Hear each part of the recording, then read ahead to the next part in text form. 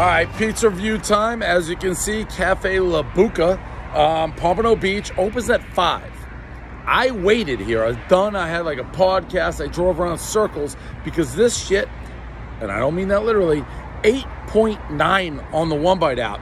So I've been driving around circles in beautiful Pompano, eating pizza, just waiting for this place to open. Cool vibe inside, little Italian place. Let's see what we got. There it is. That's an 8.9 on the app, on the One Bite app.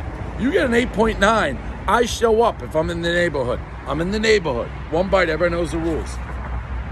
It's going to be tough to be an 8.9. It's got a little flop.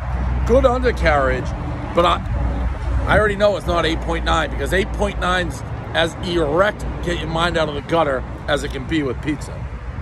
This is floppy.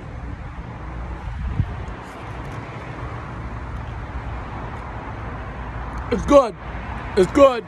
It's not drive around circles for 3 hours in Pompano, wait for the 8.9 good.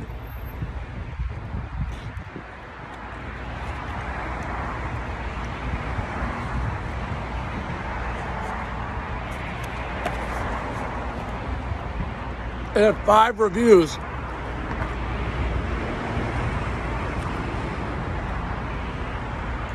I really like my look right now. I just like it. This pizza, Cafe La Buca,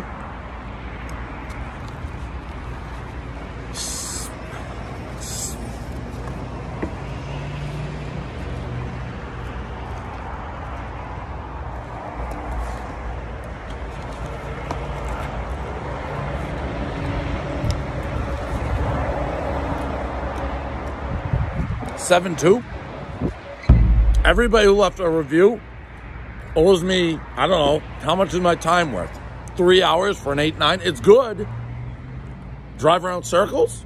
Not that good. 7.2. Everyone who left a review, all 5 of you, I say I'm worth what? Real question. $1,000 an hour? Is that the going price for Dave Portnoy's time? $1,000 an hour? I don't know. I'm giving a speech at UF, University of Florida. It's an hour. They're paying me like 40 grand for it. So maybe I'm 40 grand an hour.